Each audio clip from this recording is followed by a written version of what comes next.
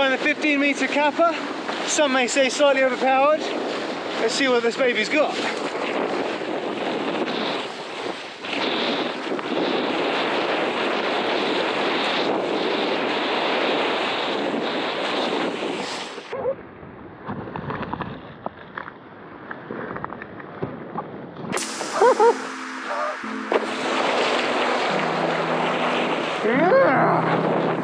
Yeah, there's power there.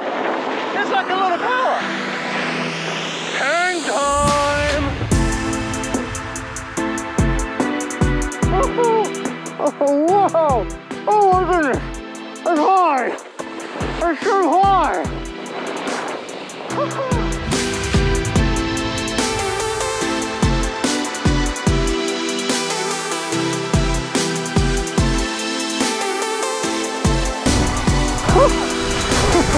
Oh yeah!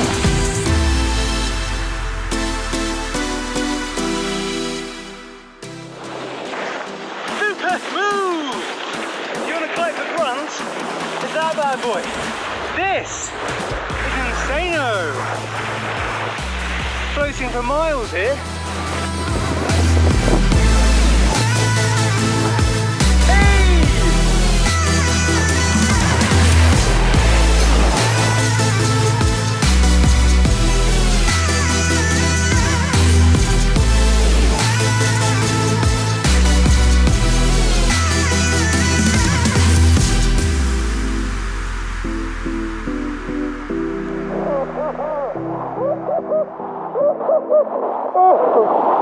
Ludicrous hang time!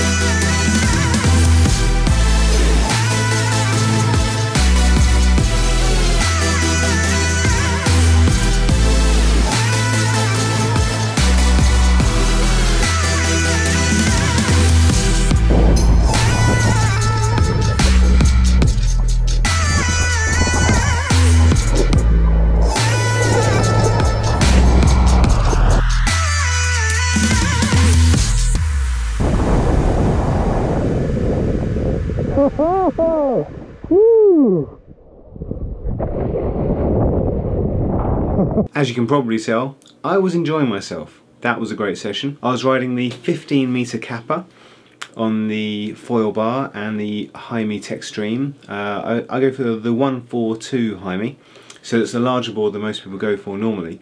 And the reason is you have a little bit more platform to come down for landings, so if you don't have quite enough power in the kite, you can still take those landings and ride away. And also, I just find it nice all around. So I always go for the larger boards.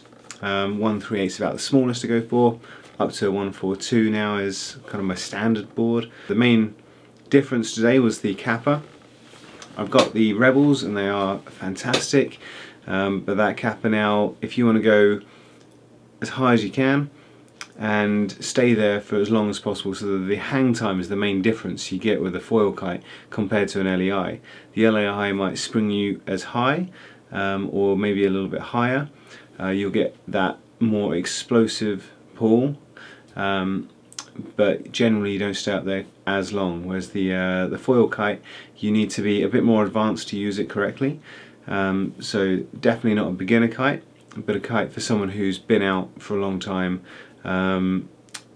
getting to a stage where you're jumping a long way, but now you want to just have that extended hang time, and the Capa's brilliant. And interesting, I got the Capa as a light wind foil kite. I thought that would be the place for it, and it is amazing. So I can go out in maybe 3 miles an hour of wind, 4 miles an hour of wind, when you can barely feel the wind, and I can be hydrofoiling on my 1500 cubic centimetre wing with even the small pasteboard, but I think I'd go for the large pasteboard if it's super duper light, just so it's a little bit easier to get started, and that 15-metre Capa, and then I'm hydrofoiling in barely any wind, and then going up to sort of 18 miles an hour and beyond sometimes.